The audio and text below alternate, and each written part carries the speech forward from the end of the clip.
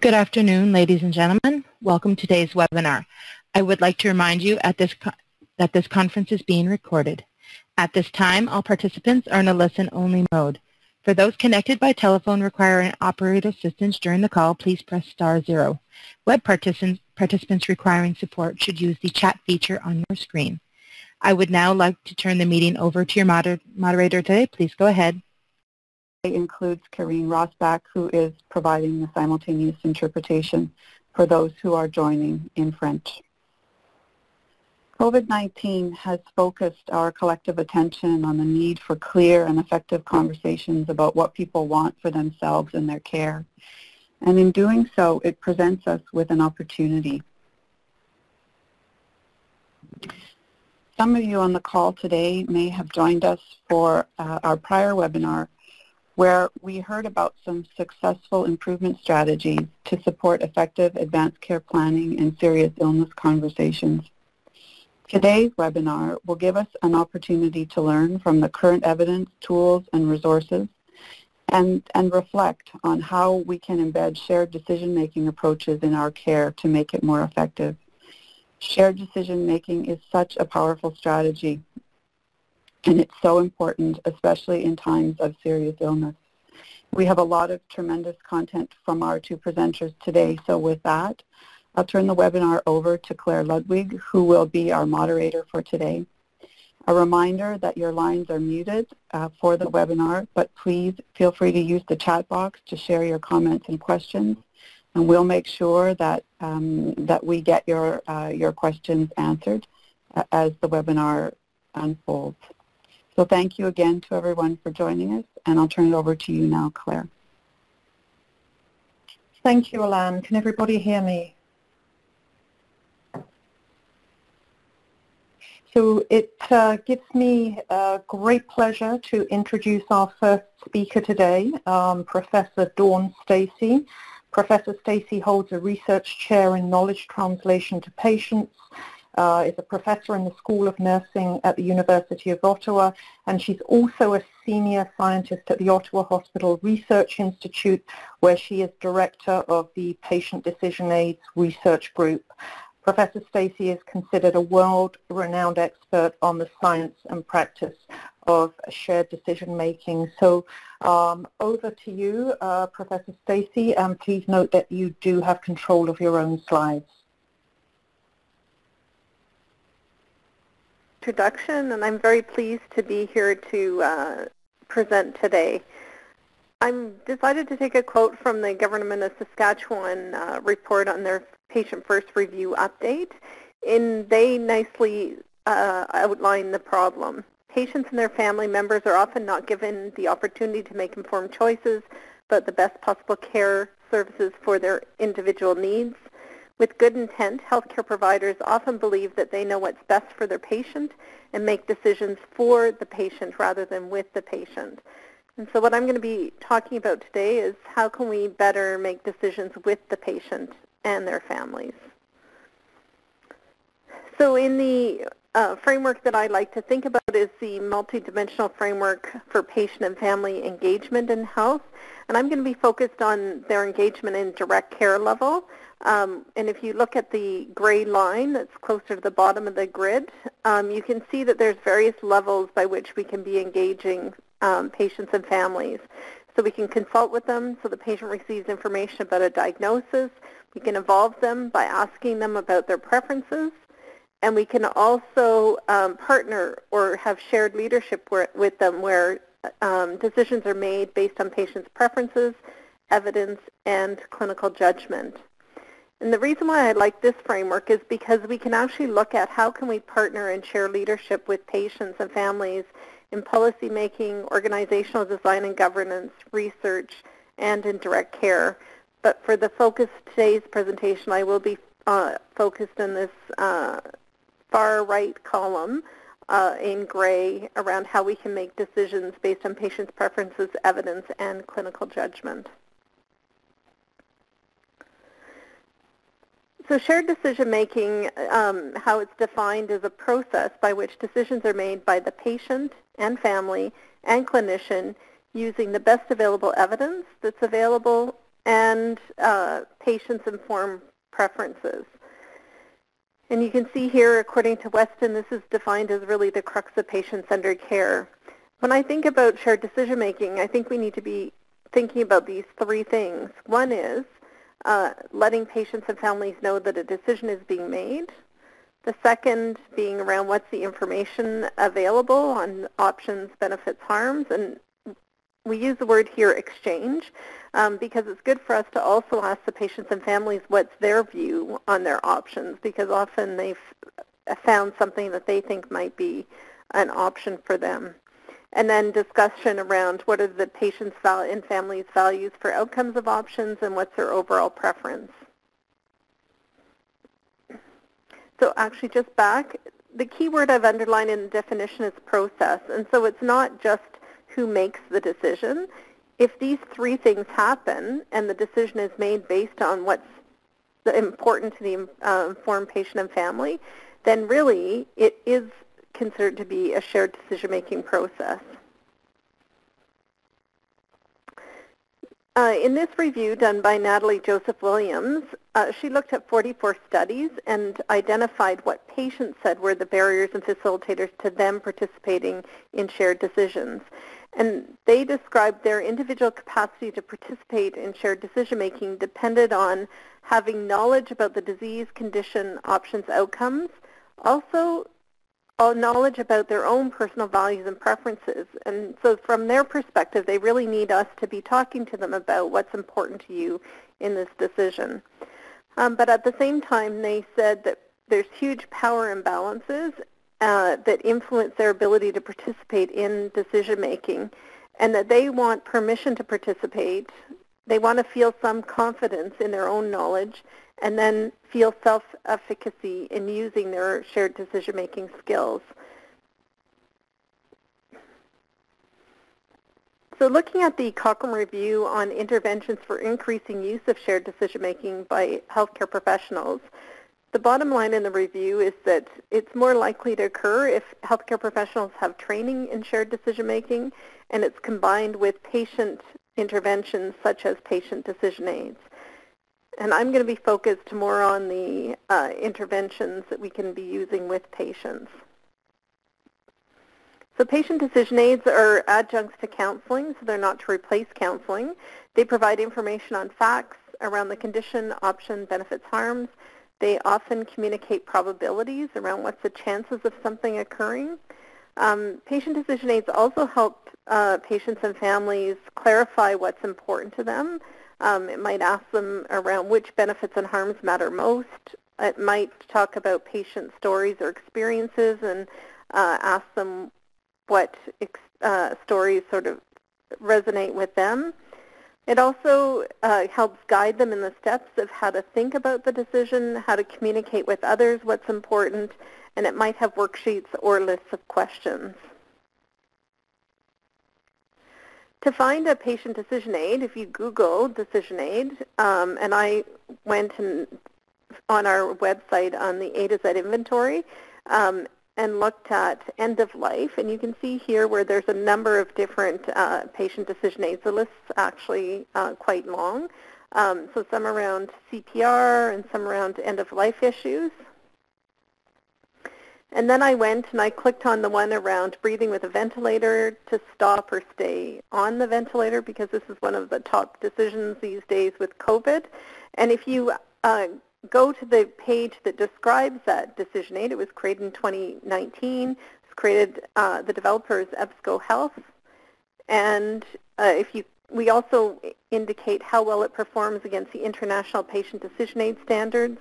So it meets the criteria to be a decision aid, and it meets the criteria to be lowering the risk of making a biased decision.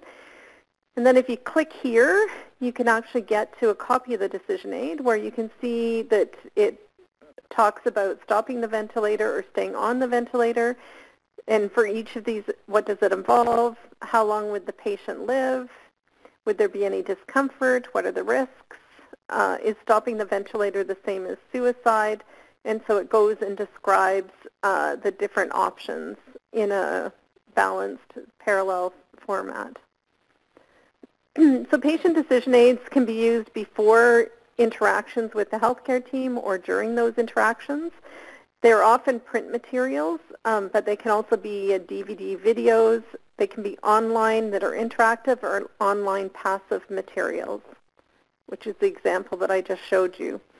In latest Cochrane review that we updated in 2017, we found that in over 100 trials that it improves decision quality. Their patients have much higher knowledge, more accurate risk perceptions, and better match between the values and the choices made. We also know that concurrently it reduces decisional conflict, helps the undecided decide, supports patients to be less passive in making decisions, improves patient-practitioner communication, and it reduces overuse of options. And so if for elective surgery, for example, once patients find out that there's alternative options, that the actual number of elective surgeries might decrease. In PSA testing, it showed a decrease. In new diabetes medications, it actually showed an increase in use of new medications. In this review that was done by Marianne Duran, she looked at 19 studies and found that there was much better outcomes for disadvantaged populations when they used decision aids, and it actually might be more beneficial to disadvantaged than for those with higher literacy or socioeconomic status. And the reason I put this slide in is because often one of the barriers is the discussion around, the patient doesn't have adequate literacy skills to participate in decision making. And so what we know is that patient decision aids that are written for people with lower literacy actually helps them be more involved in the decision. So in around 2003, we started to become concerned because already the BMJ published the first systematic review in 1999 showing that patient decision aids work. And we were concerned that if patient decision aids can affect the uptake of options, there is a risk that the uptake of options can be good if decision aids are unbiased and the change addresses variations due to poor understanding or preference misdiagnosis. But we also had concerns if the uptake of options is due to biased information being presented. And I'm a professor in the School of Nursing, and we sent the students out to find a decision aid on breastfeeding versus bottle feeding, and they found a decision aid published by a company that produces infant formula. So that would be an example where it's likely to have more biased information that's in favor of using formula feeding infants. So in 2003, we established the International Patient Decision Aid Standards Collaboration to enhance quality and effectiveness of patient decision aids by establishing a shared evidence-informed framework for providing their content, development, implementation, and evaluation. And you can see who's on the steering committee. We have representation from many countries, and we're currently in the process of updating the evidence for these standards. These standards have been adopted by the Washington State Healthcare Authority, who has the only program in the world to certify patient decision aids.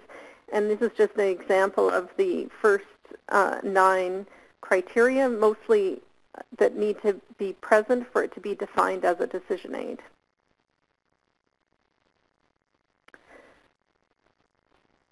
One of the other pieces around use of patient decision aids is people want to see how does it work. And so on the website at Laval University, you can actually go and link onto this YouTube video that demonstrates using a patient decision aid in a clinical consultation. And it's only 5 minutes long, and it discusses shows how it can be used to discuss options, in this example, for use of antibiotics for upper respiratory infections.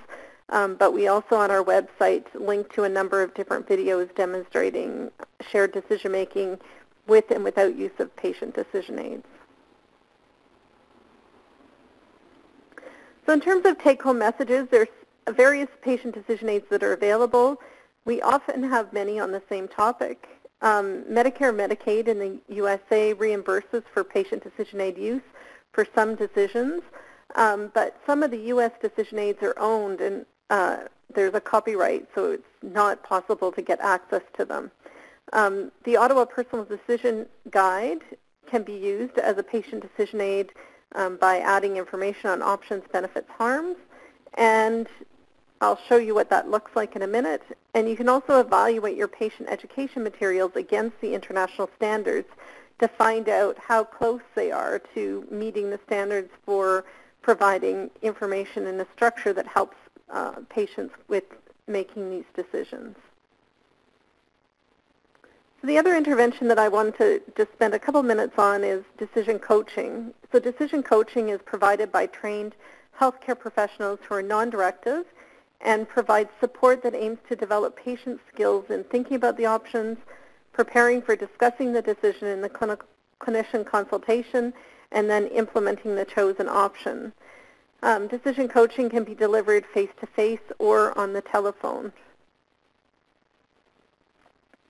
In that review I discussed earlier by Natalie Joseph-Williams, when they asked patients how the barriers could be addressed, the patients said that they, to enhance workflow, they wanted nurses to explain the information, provide support by listening to patient preferences, and provide doctors with patients' preferences. So patients didn't feel that they had the power or the ability to override these barriers on their own. They wanted support from others. So in terms of, this is very much within the role of people who are providing decision coaching. So decision coaching is provided by nurses, by social workers on the team, psychologists, and in surgical decisions, even family physicians have provided decision coaching and discussing the decision with their patients. We did a review a number of years ago looking at what does the evidence for decision coaching. We know it improves knowledge. It improves knowledge similar to those that received a patient decision aid, and it had improved or no difference on other outcomes. And so it's not harmful. If anything, it helps support decision making.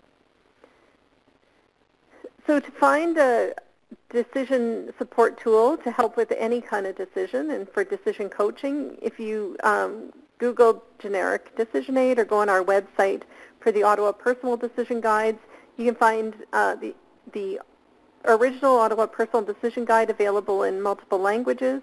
And we also have a version for 2 people where it actually captures preferences and values for 2 people rather than just the single person.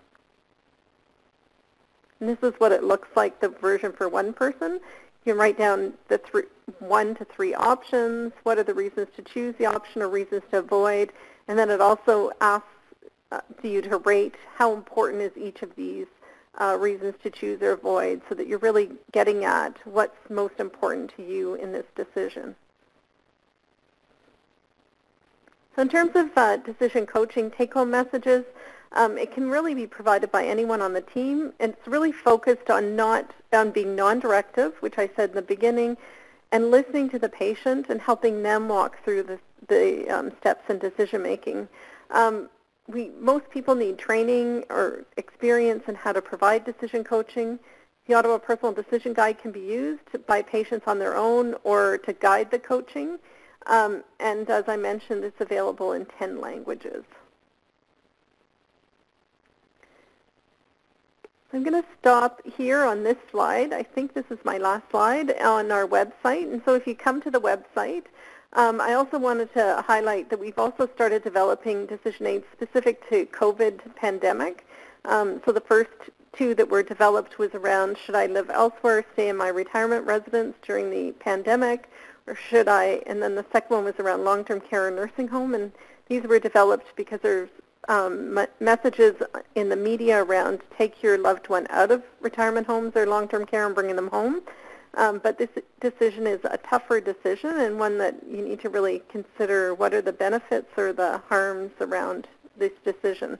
So these decision aids provide information to help people make this decision. We have a decision aid also in development around mechanical ventilation for COVID that really looks at sort of weighing what are the benefits or harms of mechanical ventilation and informing decisions around for frail elderly. And also we're looking at whether or not we would develop one for people younger as well. So decision aids can be really made on any topic, any one that's a little bit more difficult or tough and needs help in thinking through what are the options and what's important to the patient and their family. I'm going to end it at this point and open it up for comments or questions. Thank you, Professor Stacey. We've had some comments and questions that have come through our chat box. Just one of the questions in the chat box is, how widespread in Canada is the use of patient decision aids for shared decision making related to serious illness and end-of-life discussions? So I would say that the use of shared decision-making and decision aids is not widespread in Canada, mainly because we don't have any kind of requirement to use these types of tools. I'm doing work in Australia where shared decision-making is required as part of hospital accreditation, and use of decision aids is part of that. In NICE in the UK, as part of the patient experience, it's recommended use of patient decision aids. Even for COVID, it's actually recommending use of patient decision aids. But in Canada, we have no requirements for, and no funding mechanisms for requiring use. Thank you for that. And I'm just wondering, there's been a lot of comments in the chat box, and I think a lot of it relates to, do you have any advice for clinicians and for patients who really want to build their capacity in shared decision making? So on our website, we actually have tools for training of clinicians, and so if you look down the left side here under step 4.2 under the implementation toolkit, we actually provide an online training in shared decision making, and also we do training workshops. In terms of targeting patients, we in Ottawa haven't done work in this area, but I do have colleagues in Sydney, Australia that have done and are in the process of doing training for patients and the public. That would be interesting to see the results of that. And just one final question before we go over to Dr. Hyland. Are there any specific clinical areas where decision aids are used more than in other areas? So one of the areas that I find that they're more used in Canada, England, U.S., and Australia is in dialysis, the decisions around dialysis, hemo versus peritoneal dialysis, home dialysis versus coming into the hospital for dialysis. I've done work with Saskatchewan and in Ottawa where we've used it with joint replacement. Also in Saskatchewan and Ottawa where we've used decision aids for prostate cancer where there's multiple options. But it's really in Canada, it's more for individual decisions where they've been tested in studies as opposed to with full-scale implementation. Thank you for that response. We hopefully will have some time at the end after Dr. Hyland's presentation for additional questions, but it gives me great pleasure now to introduce Dr. Darren Hyland. He's a critical care doctor at Kingston Health Sciences Centre and Professor of Medicine and Epidemiology at Queen's University. And he currently serves as the Director of the Clinical Evaluation Research Unit at Kingston Health Sciences Centre. And of note, Dr. Hyland chaired the Canadian Researchers at the End of Life Network, which had a focus on developing and evaluating strategies to improve communication and decision making at end of life. So without further ado, it gives me pleasure now to turn over to Dr. Darren Hyland. Thank you very much. I'm delighted to be a part of this program, and I think it's a good follow-on from Professor Stacey's review of decision-making or decision aids in general to where she kind of left off there with a few specific decision aids in serious illness, because that's the space that I work in. I'm an ICU doctor where I guess quite frequently we're making decisions regarding the use or the non-use of life-sustaining treatments, regarding the admission to intensive care unit, regarding the cardiopulmonary resuscitation. And generally speaking, I would say my lived experience is that people are ill-prepared to arrive at that place or that space where we're making these kinds of decisions. And I like this anecdote from a woman who we interviewed after the death of her husband, who was enrolled in a longitudinal study, and where she really communicated her sense of inadequacy, if not vulnerability, in being unable to talk about, death and dying, and therefore that processing that's required to clarify values and be able to articulate preferences, which is so critical for shared decision-making, was absent. And how are these kind of people going to move forward and engage in shared decision-making without those communication skills or that sense of confidence if we as healthcare professionals and advocates for patients don't help them?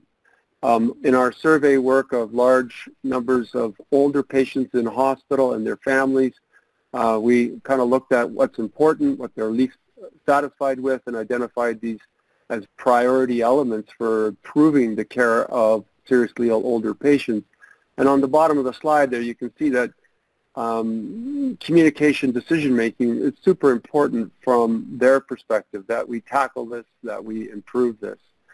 So I want to just briefly highlight a couple of deficiencies in the communication decision-making process from our research here in Canada, and then what evolved from our research are a couple of novel decision aids, and hope to engage you with how we best disseminate this information. And oh my gosh, so timely given that COVID is upon us and people are in a heightened state of awareness and anxiety about how they optimally make decisions.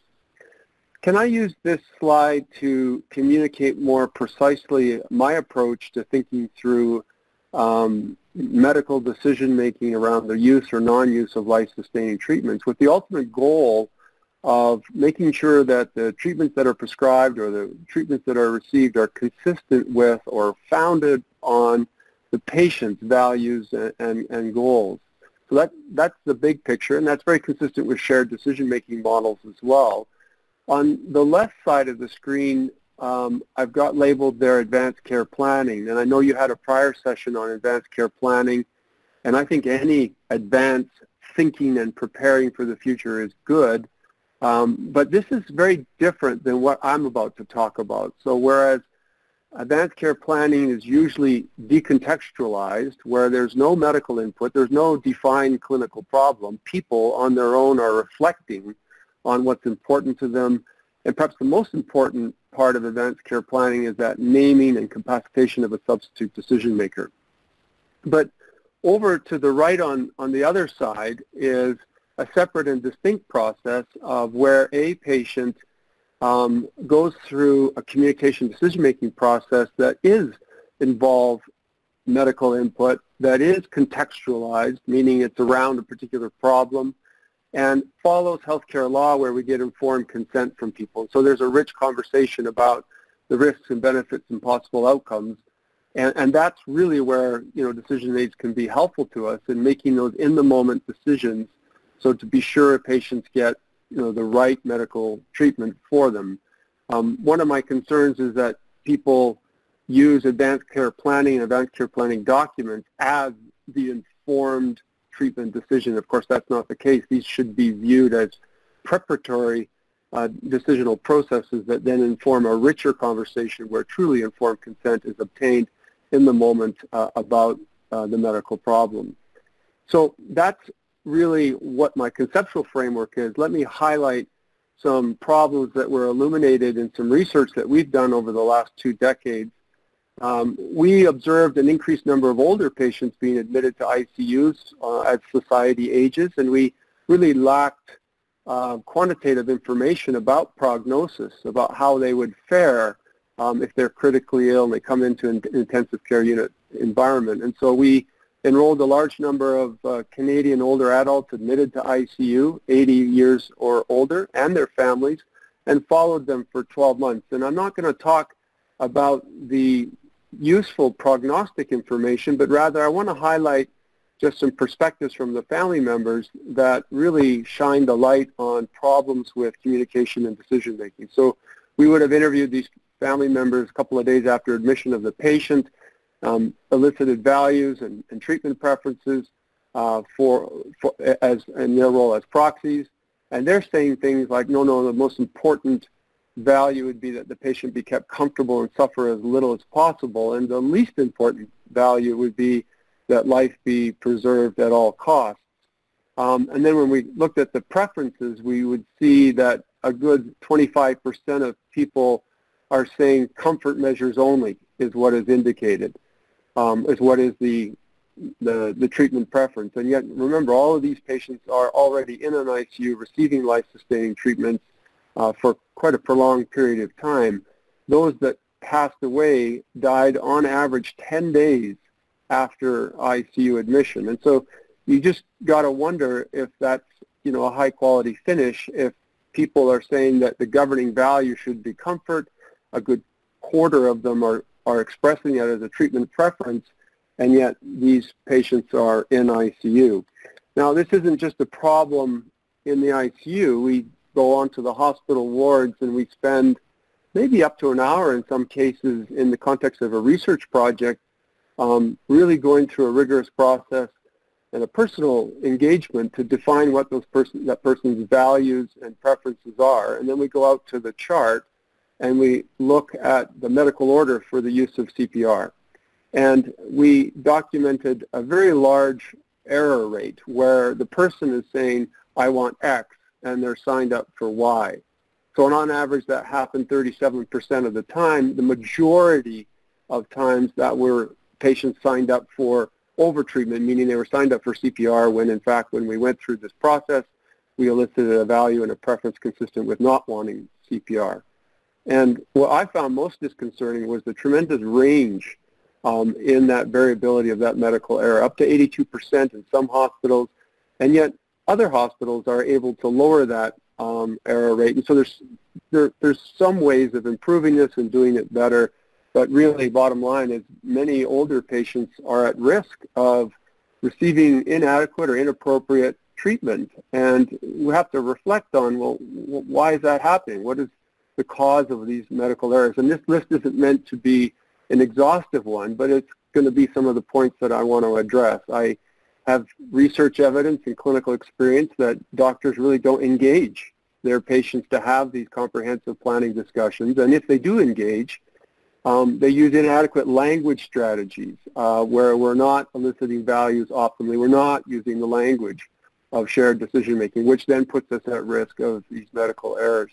And even if we do engage, we use non-transparent methods to then translate that information that we get from the patient regarding their values and preferences into a medical order. And because it's non-transparent, it's been documented to be irreproducible or unreliable, which again puts that patient at risk of receiving the wrong treatment.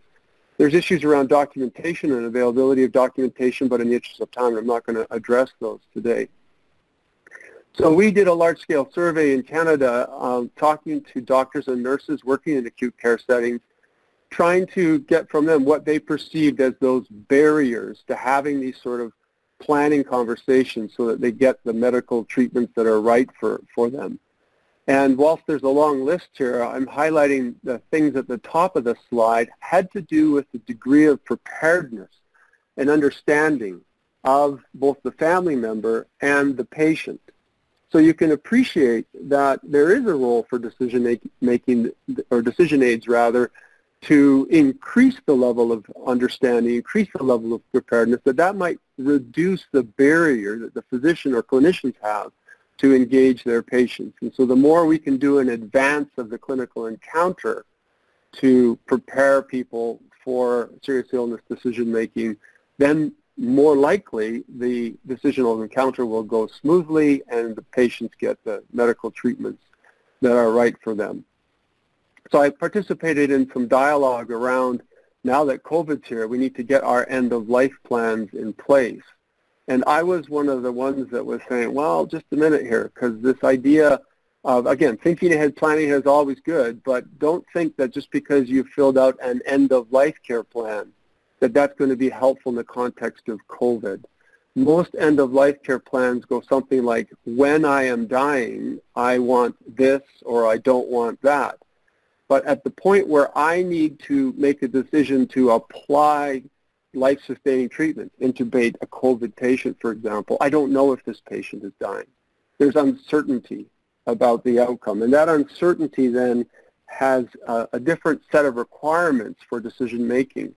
And so plans laid in advance in the form of advanced care plan for the end of life are not that useful and contribute to that unreliability or irreproducibility, because the doctor then has to make a translational step of, oh, they said this about when they were dying. Well, what does that mean about now that they're seriously ill? And I'm not sure, if they are dying. And so in our planning tools, PlanWell Guide, which I'll introduce in a second, we go through a lot of information exchange to try and help people understand that this is what serious illness is. It's like COVID pneumonia, or it's like a major heart attack or a traffic accident where you've been banged up, you're in bad shape, you could die, but you could also recover. And under that context, we need to make decisions about what treatments that would be right for you. And in fact, we're very explicit in trying to say, we're not actually making decisions today, but rather we're preparing you for that future decisional encounter with your doctor, where under a shared decision-making model, they're going to ask you questions about your values and your preferences. And so what we really try and help people do through these decision aids is clarify what are their authentic values. And again, our research suggests that people aren't very good at articulating these in a way that's meaningful to us as a clinician. In other words, they don't see the necessary conflict or competition between two competing ideas. When we ask an open-ended question like, what's important to you in the context of serious illness decision-making, well, they may say something like, well, my mother, she was a fighter. The implication being there that, she should have every chance at living and that we should maximally apply life-sustaining treatments. But what is not transparent in that conversation, that effort to fight at all costs comes at a cost. There is a conflicting value of quality of life. And so can we improve the rigor of how we're eliciting values by asking it in a constraining method where we're making sure the person realizes what they're giving up in order to get what they're after. And so we talk about constraining values clarification tools, and they're very simple. And this is an example of what we use in both PlanWell Guide and My ICU Guide, where we're getting the respondent to discriminate which end of the spectrum is right for them. Are they the kind of person that wants to focus on quality, or are they the kind of person that wants to focus on prolonging life? Are they the kind of person that is okay with the use of machines, or are they the kind of person that would prefer a natural death and not being attached to machines? So they go through this very transparent values clarification exercise, and then we can use those values scales to create a grid where their responses then can map out onto a potential treatment option. And I'll come back to the use of that word potential in a minute. But I really like this grid because, again, it makes transparent to both the provider and the patient how those values connect to a potential treatment plan. So it's no longer just in the headspace of the clinician. That connection is made transparent, again, reducing the risk then of misinterpretation and error. Now, I say potential treatment plan because I think in our efforts to respect patient autonomy, we treat them too much as informed agents, as people who know what they want and all we have to do is ask them. When it comes to life-sustaining treatments, and I'll use CPR as an example, actually we've got really good documentation that these are older patients on hospital wards with a CPR order on their chart, and they don't know anything about the processes of care or the potential outcomes of care. So they're ill-informed. So simply saying, hey, what do you want us to do? Or I'm worried about if your heart would stop, do you want us to resuscitate you? Oh yeah, sure, do it. would be really inadequate ways of approaching this subject when they're so ill-informed. And so one of the things that we've tried to do in PlanWell Guide is to create that first-in-class decision aid where we're following those IPDAS criteria as Dr. Stacey or Professor Stacey highlighted. We try and explicate for that user what are the risks, benefits, and potential outcomes of going to intensive care, or just getting medical care on the ward, or just receiving comfort care by itself. And that includes, a video CPR decision aid where if someone is interested in that or thinking about it and wanting to rule it out, they can watch a 6-minute video and be informed about the risk, benefits, and possible outcomes. So that, now you come, if you've been through this planning process, you come into the decisional encounter with informed treatment preferences. So here's an example of the screenshot of the landing page of our website, planwellguide.com. And when you go through that planning process, the outcome is what we call a Dear Doctor letter, which is, well, one of those things that addresses the power imbalance that Professor Stacey was referring to, because this is really a crib sheet or a cheat sheet, a script, if you will, for a patient to use when in that clinical encounter. Dear doctor, I've been through this planning process. This is what I understand. This is what I learned. Here are my values. Here are my informed treatment preferences. And here are my outstanding questions that I'd like to discuss before we resolve the matter and come up with the final decision. So again, our whole purpose in these decision aids is not to make treatment decisions in advance, but rather to prepare the person for a shared decision-making encounter with a clinician. And this Dear Doctor levels the playing field a little bit, giving them a way to more meaningful interact with that clinician with a greater sense of self-efficacy, that they can get what they want by that. Let me just go back. So what I'm trying to highlight with this visual is that what we've tried to do then is implement the PlanWell Guide so that the clinician in advance prescribes to the person to go do this virtual planning tool. They get equipped with that Dear Doctor letter. They discuss that with their family. They come back for that decisional encounter with the physician, who then ensures that they get the medical treatments that are right for them. So maybe you were exposed to a whole bunch of advanced care planning tools, end-of-life care planning tools at a prior webinar, and so I thought it would be useful for me just to again state clearly what's different about PlanWell Guide than these other planning tools is that we're not talking about planning for terminal care. We're talking about planning for serious illness, and so we spend a lot of time discriminating the difference there and how we make these medical decisions under conditions of uncertainty. We think that we're using the best-in-class approach to making shared decision-making by using constraining values clarifications and not just open-ended questions. We use a grid, which makes the whole process transparent. Again, that's unique and innovative to PlanWell Guide. And we provide that first-in-class decision aid that explicates the difference between ICU, medical, and comfort care. And that Dear Doctor letter, which enhances the collaboration with the doctors. And so I'll briefly mention a randomized controlled trial that was just completed. Sorry, it was completed last year, but just published last month in CMAJ Open, where in primary care we randomized patients to usual care versus exposure to the PlanWell Guide process, and showed that we reduced or increased the likelihood that patients will get the care that's right for them, reduced decisional conflict. Both physicians and patients were very satisfied with the experience. And importantly, physicians spent less time finalizing those goals of care compared to usual care patients. And if time was a barrier to engagement from the physician's point of view, then this is a really important strategy to reduce those barriers. And we've tried to think through strategies to enable the easy implementation of PlanWell Guide into primary care and perhaps other settings, with posters to create awareness, prescription pads to have physicians to have tools to engage those patients in advance of the clinical decision-making encounter. And of course, not everybody works on the web, and so we've got a pamphlet version as well, where the last 4 pages of the pamphlet version are the equivalent of the Dear Doctor letter, so you don't even have to go onto the web.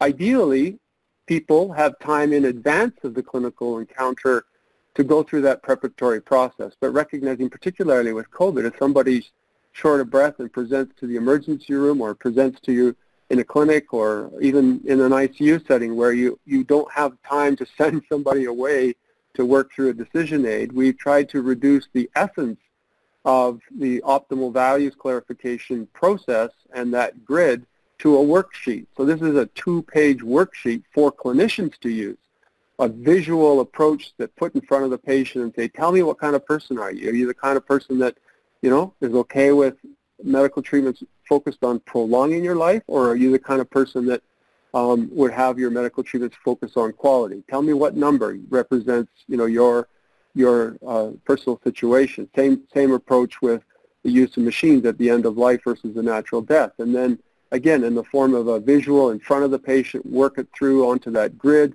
and suggest that, okay, well, maybe this is the medical treatment that's right for you. What do you think? And then using words, explain the risk, benefits, and possible outcomes of these different medical treatments. So, again, the patient doesn't have the advantage of being equipped beforehand, but you as a clinician or the clinicians have the advantage of making the process transparent and eliciting the values in what I believe to be the most rigorous way. I don't have time to go through this, but we have a similar approach that's developed for people in ICU already, and obviously now our focus is on family members of critically ill patients, and so we have myICUguide.ca where we're trying to equip those substitute decision makers then to be prepared for the clinical encounter where they then have to make a decision or review a decision about the use and continued use or the withdrawal of life-sustaining treatments. There's not a Dear Doctor letter, but instead we have a questionnaire that the family member answers a bunch of questions and prints off a report that is the equivalent of a Dear Doctor letter that catalogs in a robust way the person's values and preferences and, again, any outstanding issues. And, again, pamphlet versions are available for that online tool for those that don't want to work online. And the process is very similar, that when you have a critically ill patient, you have family members that could be engaged in advance of the family conference where goals of care are discussed, and so they go through this deliberative process online or with a pamphlet. They discuss it amongst the family, and then they come back to that family conference better able to articulate the patient's values and inform treatment preferences to support shared decision making. So my last slide is just to say that, you know, my research over the last 20 years shows gross inadequacies in end-of-life decision-making and decision-making around the serious illness. And a lot of that stems from our lack of discriminating the difference between an end-of-life decision and decisions of serious illness where we have an uncertainty about the outcome. A lot of those inadequacies stem from us as healthcare professionals who I believe use inadequate strategies to elicit values and preferences, and from people not having thought about this enough or not having enough understanding about what they say and how they say it and how that links to how we make medical treatment decisions. And so that's why decision aids play such an important role to reduce medical error or increase the chance that patients get the right medical treatments for them. And clearly physicians and clinicians need to engage with these patients and families to make better decisions, but you know, their lack of preparedness and their lack of time are major barriers. And so again, decision aids can play a role there in preparing the patient to have a better experience with the clinicians, and that can be done more efficiently with tools such as PlanWell Guide and myICU Guide. So thank you very much. Oh, sorry, I did have one more slide that we also need to address the other side of the equation, and I think Professor Stacey talked about that briefly, that if we've got this patient who's been prepared to play in the sandbox of shared decision-making, but then they encounter clinicians who don't know how to do that or who don't respect the language or understand the language of shared decision-making, that's a problem. So there needs to be a combined approach to upregulating clinicians on the use of the language related to shared decision-making as well as preparing our patients. Thanks very much for your attention. Happy to answer any questions. Thank you so much, Dr. Hyland. I think that's been a very important distinction in terms of the language that's used around decision-making for end-of-life and treatment decisions. We have a couple of very specific questions for you, and then we'll move more generally to questions for both yourself and Professor Stacey. So in terms of the PlanWell, there's a question from the chat box regarding the feedback. What's been the feedback of people's experience using this as a tool, and how well has it linked with other shared decision-making tools? Feedback has been tremendous, particularly with COVID. We've seen a 1,000-fold increase in our website and a lot of press generated about it from our users, a lot of positive comments from our research evaluation in the context of the randomized controlled trial, high levels of satisfaction. Perhaps the one criticism or comment we get back a lot is, wow, there's a lot of information here, difficult to absorb. And I guess we have erred on the side of, giving them a bit more than they want. You do have an option to take the more parsimonious route through it, or the short guide, if you will, if you want. But that would be the only sort of negative comment we get back, is there's a lot here. And for some who perhaps their informational preferences are, I don't want all of this information. I'd rather have a lighter version, then that's why we created the lighter version. In terms of linking with other shared decision-making tools, I'm not sure, probably not really linked. This is a first-in-class tool in terms of a broad, holistic approach to, helping people make decisions under conditions of uncertainty. So very different than other end-of-life planning tools. So there's not really that connection. Thank you. And just there was one specific question regarding prolonging life, and I think this again relates to people's understanding and being really informed. So I'm wondering if you could just respond to the question about is there some way as a patient or a caregiver going through this about knowing what that definition of prolonging a life would look like? Yeah, and I guess I don't think that's a big problem for them understanding that. We in fact took that from existing literature on what do people say are possible goals of care for using or not using medical treatments, and having a focus on prolonging life, like trying to seek for survival as the goal, versus having treatments that focus on quality. So that's not our language making that up. That came from existing, mostly qualitative and some quantitative literature, where we get a sense of the main goals that people, from a person's perspective, are that trade-off between quality and quantity, and the other trade-off being the use of machines and the non-use of machines. So we don't find a lot of problems people understanding those trade-offs. Mm-hmm. And perhaps that really is in the context of having those conversations. And so I'm just wondering more generally, and I think I'll go to Professor Stacey here, just more generally, how can we work towards raising general public awareness or societal awareness about shared decision-making, whether that is for these very serious illness conversations that we have, or whether that is just more broadly into specific treatment decisions. So, you've referenced some barriers to that, but more generally, how do we go about raising public awareness? So from my perspective, I think it would be helpful if we had some kind of Canadian place. Like, we have our website for Ottawa, and Dr. Hyland has his for their tools. So I think a lot of the information is on researcher-specific websites.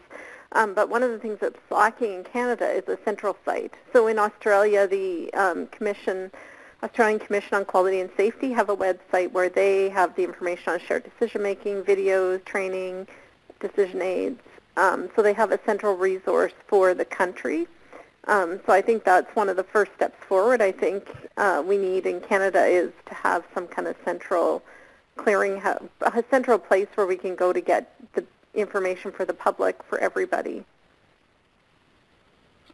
Thank you. And Dr. Hyland, just quickly, is there anything that you would like to add to Professor Stacey's comment there? Yeah, just an incremental comment because I agree with what she said, but I think there needs to be a public-facing, public health campaign, if you will, to try and help people lean into this space of being more informed about how medical decisions are made and the role of decision aids. I find that there's a lot of trust, and that trust is actually a barrier to high-quality decisions. People think, oh, the doctor will do well by me, or the healthcare system will do well by me, or my family will do well by me, and therefore they don't lean in and take charge of their own health. I mean, we wouldn't let people buy our car for us based on what they think we would want, right? We invest of ourselves to figure out what are the features, what am I really looking for, what can I afford, blah, blah, blah, blah. So why do people play such a passive role when it comes to serious illness decision-making? And how do we educate them to step in, lean into this space, and then make available to them decision aids that they can actualize on? Absolutely, absolutely. And I think, context like this, sharing the research that both yourself and Professor Stacey have spent the last few decades really advancing the science and the practice. And so I would like to give you a huge thank you for helping to raise awareness. And we've had quite good representation across the health system on the call today. So thank you both very much. You're welcome. And just to let everybody know, we will be posting the webinar. We'll also be making the resources available to you. So thank you so much for joining today.